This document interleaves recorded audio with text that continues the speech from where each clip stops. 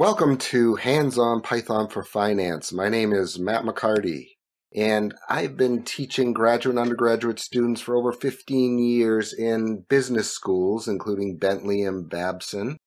And I've taught courses on topics like statistics, quantitative methods, information systems, and yes, programming. This course, we're going to focus on programming. We're going to be using the Python programming language. So let's take a look at what you're going to learn in this course.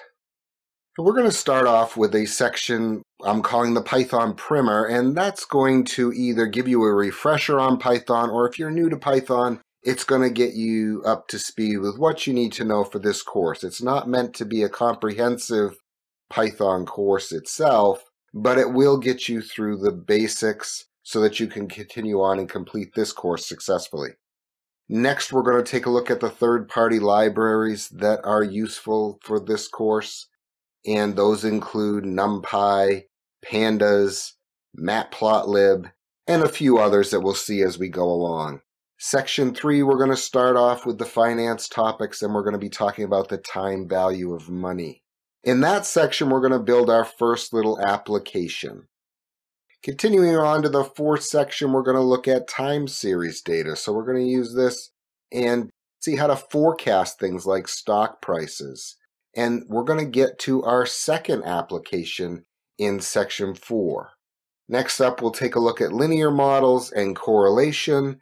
And we're going to use these kinds of modeling techniques to design a portfolio using the idea of the efficient frontier.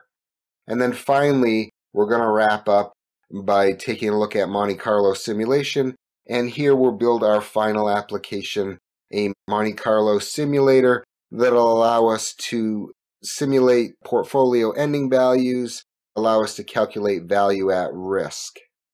So what are you going to need before you get started? It's going to be helpful to have a basic understanding of statistics, like what I mean by words like mean and standard deviation or percentile. And then it's also going to be useful if you know financial terms. I will define things as I go along, but it's nice to have a little bit of a background in these things so you have more context. So with that preamble, let's go ahead and get started on section 1 with our Python primer. This course is designed for each section to build on the previous, so it's recommended that you go through them in order.